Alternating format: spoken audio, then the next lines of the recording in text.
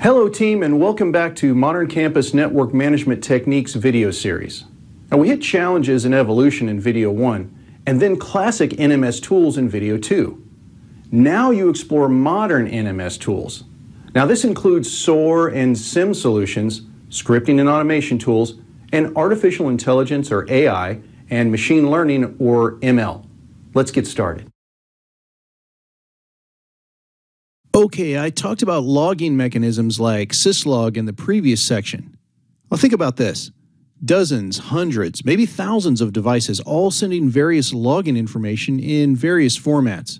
Syslog, packet info, SNMP traps, system status and traffic statistics, user accounting, ACL logging, device tracking, deep packet inspection or DPI and telemetry, and the list goes on. Are you going to wade through those dozens of log types from thousands of devices and try to derive something useful? Oof. So you deploy a security information and event management or SIM system which can collect and aggregate information across disparate systems and log types. This enables it to correlate and analyze this data often in real time and then provide forensics information and alert IT staff, perhaps taking corrective action autonomously. These systems identify deviations from the norm to take some appropriate action. These deviations are identified by a simple rule-based method or some type of statistical correlation engine. The challenge is that SIM systems require tuning to ensure they understand the difference between normal and abnormal. Now, this tuning can be a distraction from your main objectives. Keep the system securely running, right? And this brings us to the topic of security orchestration and automation and response, or SOAR systems. Now, the terms SIM and SOAR are sometimes used interchangeably, but there are key distinctions. SOAR enables you to collect inputs monitored by your security operations or SecOps team, including information from SIM systems and other technologies. Now, this enables you to orchestrate tedious, repetitive tasks, automate incident response workflows, and to ensure a more efficient response, helping with case management, triage, and remediation. C, SIM intelligence is largely focused on tech information and events. SOAR unifies this technology with people and processes. It may have the intelligence to auto-tune the SIM system to reduce false positives and improve anomaly identification. Understand that this hard line I've drawn between SIM and SOAR often blurs in the real world. Both may end up having AI and machine learning along with other overlapping features. I just want to emphasize here that these modern capabilities are largely based on artificial intelligence and machine learning. AI does the analytics, which uses machine learning models to identify potential problems, outcomes, and risk, both proactively and reactively. These AI ML systems are then used to identify best solutions to ensure more continuous, secure network operations and improve your situational awareness. These tools are available to help manage traditional network systems, are often cloud-based, and may be able to integrate solutions from various vendors. But it would be nice if most of this integration and deployment legwork was done for you, right? For example, Aruba's Artificial Intelligence Operations, or AI Ops, is an integral part of Aruba's Edge Services Platform, or ESP. Now, the amount of data available to this system is huge. AI Ops leverages all your data, as previously discussed.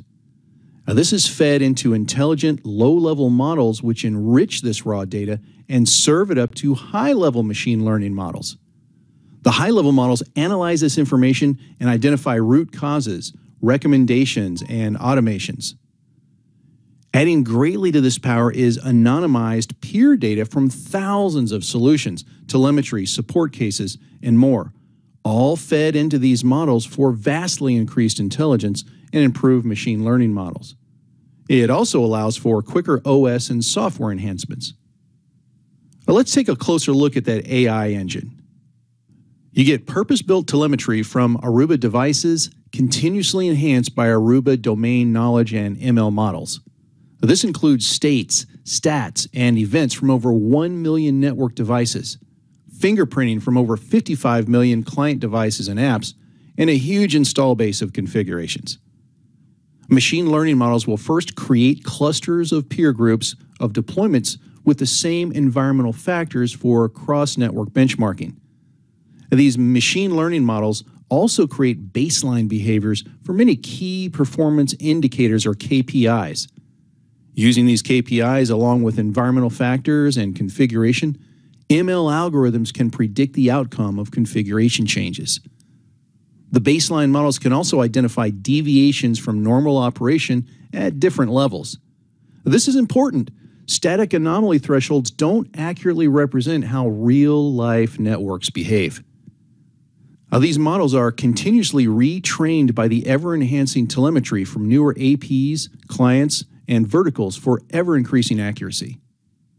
With all that data from machine learning models, AI insights can then proactively detect anomalies, take actions to make recommendation, and validate results. Let's look at an example, an AIOps use case to optimize per bandwidth transmit power for a WLAN environment.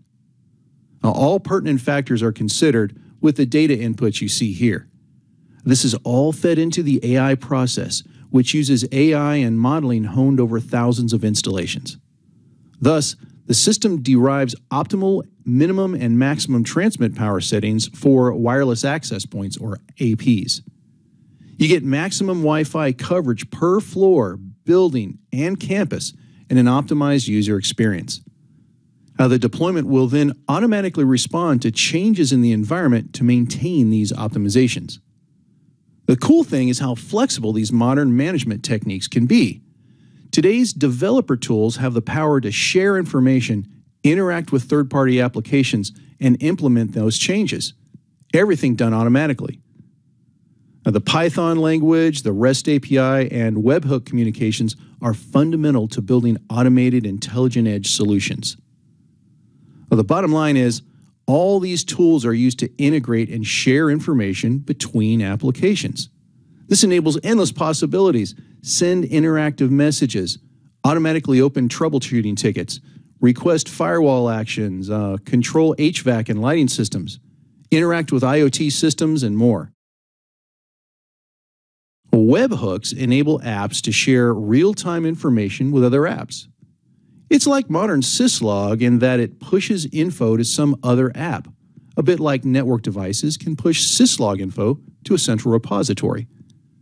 It's a hook because it provides a way to change web page or app behavior with callbacks, which can be maintained by third-party developers.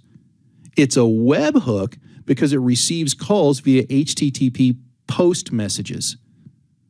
With webhook, the server-side app pushes formatted information to a client, which manages the data, interprets it, and performs some action. An API is a logical interface that defines app-to-app calls and requests, how to make them, and the data formats and conventions to use. One way to implement APIs is using representational state transfer, or REST. This stateless client-server architecture provides a uniform interface and a hierarchical structure that is perfect for enabling compute network interoperability. It's the point of contact for scripting network devices, reporting device status, and defining device settings. In the past, I've used scripting languages like VBScript and others to automate configurations of several dozen networked devices. It works, but interfacing with the device command line interface, or CLI, requires complicated filters to sort through content returned by the show and other commands. And if the OS changes, your filters might require updates. But the REST API uses structured data, so programs can easily search, interpret, and modify configuration settings and status. Once you understand how to use the API, you can create scripts to automate network configuration, monitoring, and troubleshooting, especially when combined with other cloud-based or intelligent edge-based tools. REST uses familiar HTTP, HTTPS for the communication protocol. The management station is a REST client from which you deploy scripts to interact with some network device via basic HTTP commands to create, read, update, and delete device resources. The request and response information in these REST API calls uses JavaScript object notation or JSON format, a standard media type with which developers are quite familiar. Now, the REST API defines resources, each of which is a uniform resource identifier or URI that a client can access.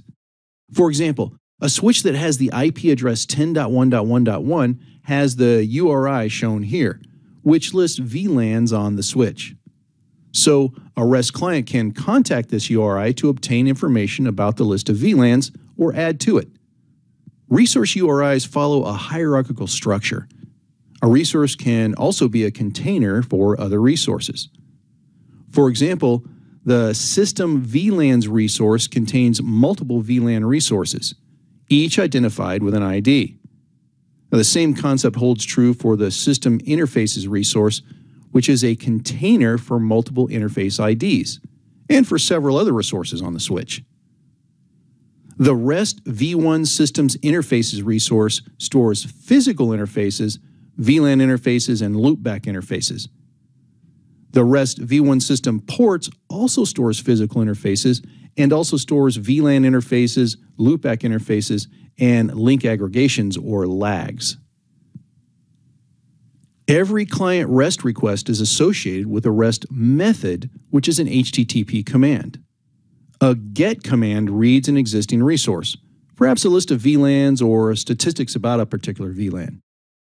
A POST command creates a resource, like creating a new VLAN. A delete command removes a resource, like deleting a VLAN. And a put command replaces attributes for an existing resource, perhaps changing VLAN settings. You can automate tasks using a programming language like Python. It is popular and works well with automation and orchestration tools. You can use Python to write REST API and other HTTP calls. Python is a high-level programming language. One of the design goals of Python was readability of the code. Now, this extensive use of whitespace makes Python code look very clear. Python is an interpreted language, so it executes instructions directly without having to compile those instructions. Python interpreters are available for Windows, Linux, and Mac OS, and more. One benefit of Python is expandability, using custom-made modules. No wonder this is such a popular language. Now, this is an example of Python code. Note how blocks in the code use the same indentation, which makes the code easier to read. As an example, the Aruba OS CX-based infrastructure and cloud management solutions include some fairly impressive network analytics, which you can access via the Aruba Central Management Platform and by writing your own Python scripts. Because it's all based on an open REST API, it's easy to add new capabilities. You can monitor system health statistics with root cause assistance, gathering things like CPU utilization and more. Use network analytics to assist with Layer 1, Layer 2, and Layer 3 issues, track the state of OSPF neighbors, STP links, and collect insight on change.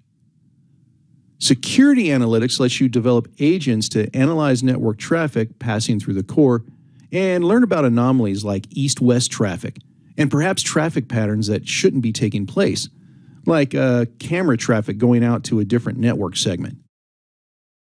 Application visibility lets you leverage counters to match traffic going to applications in the cloud or data center to discover anomalies in application performance, cloud, or on-prem. Use network optimization to leverage all this network and performance knowledge to dynamically insert policies for optimization and take action, like redirecting destination routes based on link status. It's pretty cool. Another popular scripting tool is PowerShell, an interpreted language originating from Windows. Developers can import custom modules and combine multiple scripts, which makes it easier to manage and maintain code. Windows PowerShell is the original version, developed for the Windows operating system using the .NET framework. PowerShell Core is a newer, open-source version of PowerShell available for Windows, Linux, and the Mac OS. PowerShell Core is cross-platform, so one script will run on all supported operating systems. Okay, We talked about automation with scripting, so let's move on to orchestration. Ansible, Puppet, StackStorm, and Salt are examples of configuration management or CM, automation, and/or orchestration tools. They provide an environment to automate provisioning and configuring IT resources such as VMs, containers, applications, and patches. They all help the DevOps team to automate and shorten software development cycles, from integration to test to release to deployment. Automation and CM tools change the way departments work together and change the human workflow. Application developers can write, test, and deploy applications without having to wait for the operations department to supply resources. Well, let's take a brief look at each of these tools. Ansible automates tedious admin tasks. You define or discover an inventory of target devices in groups. Ansible connects to those targets and executes a playbook, a set of instructions written in a so-called YAML file. Ansible gets in, does its thing, and gets out. Puppet's client-server approach tracks each managed device's current state versus a desired state, and the changes required to reach that state. You use Puppet code to create manifests, hierarchical reusable modules. Perhaps a module for Apache web servers, and a module for Microsoft SQL servers, and more. Each module features a main manifest program, a collection of reusable classes or code blocks that can set up technology stacks and build a complete system configuration. Now, StackStorm is a pluggable rule and execution engine that reacts to system events with a simple action or a complex workflow. It can rely on sensors, Python plugins that integrates the host system with a set of triggers, actions, and rules, workflows, and packs. Aruba leverages this powerful REST API-based system to do some pretty amazing things. In one example, the network becomes an intelligent fabric that dynamically responds to and accommodates changes in application needs.